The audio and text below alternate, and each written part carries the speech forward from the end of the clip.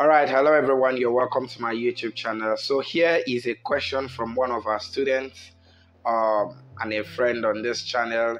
He says we should look at this problem: the log of 1 to the base of 2 plus the log of half to the base of 4 equal to the log of x to the base of 9.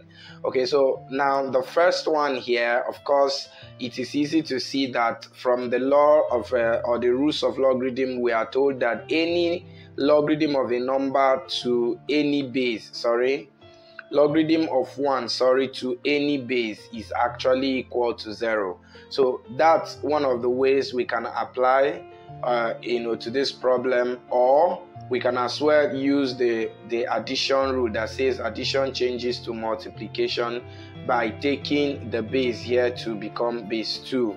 Okay, so either ways, so if I use the first approach, this becomes 0. So I will just have the log of half, which is the same thing as 2 raised to the power of 1 by minus 1 by indices, and 4 is the same thing as 2 raised to the power of 2.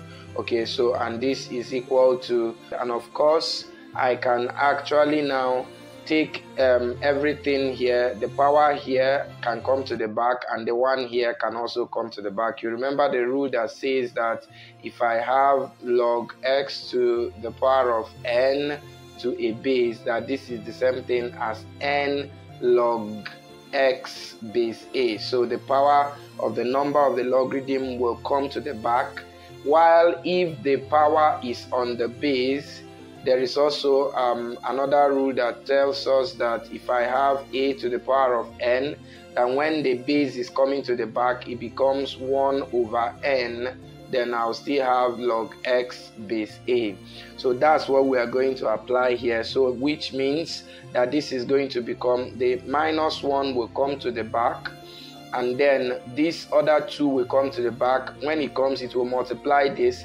However, it will come as 1 over 2. And this is log 2 base 2 to be equal to the log of x to the base of 9. Why did we do this? This is to help us. Of course, we know there is a rule that says that logarithm of a number to the same base is 1. And so we just have minus 1 multiplying half, which will automatically give us minus half. And that is equal to the log of x to the base of 9.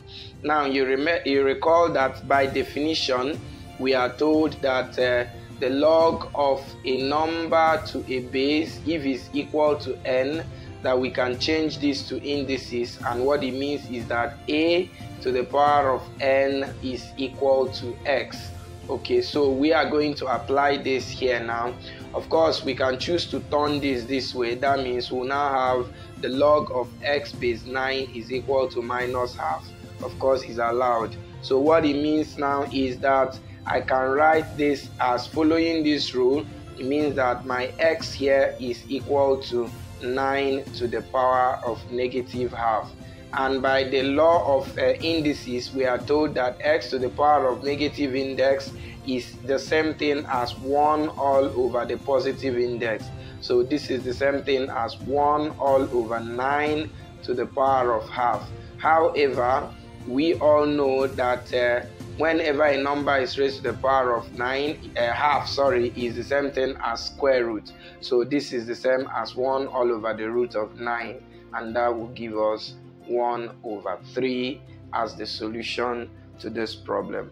Okay, so and that is all we have for this particular video. Kindly subscribe to our YouTube channel. Do give a thumbs up to this video and share it with your friends. We'll see you in our next video. Bye.